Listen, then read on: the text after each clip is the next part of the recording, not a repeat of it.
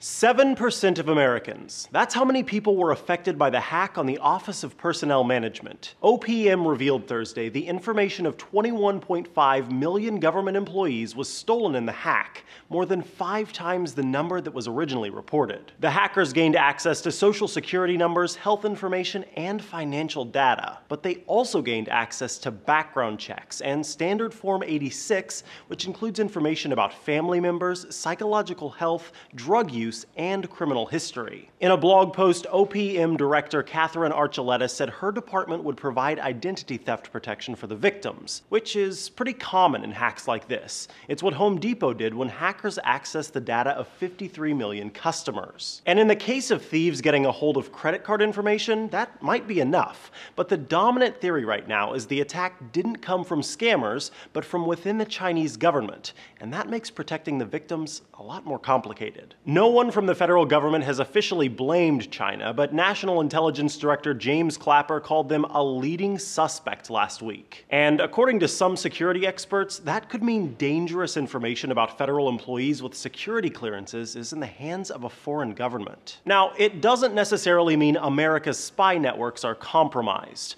A former National Security Agency officer wrote in a Daily Beast column, the CIA and NSA don't use outside agencies like the OPM for background checks. But one expert told Business Insider the hacked information is still a goldmine for blackmail, specifically because OPM keeps track of the results of polygraph tests, which are used to uncover any blackmailable information about its employees before it can be used against them.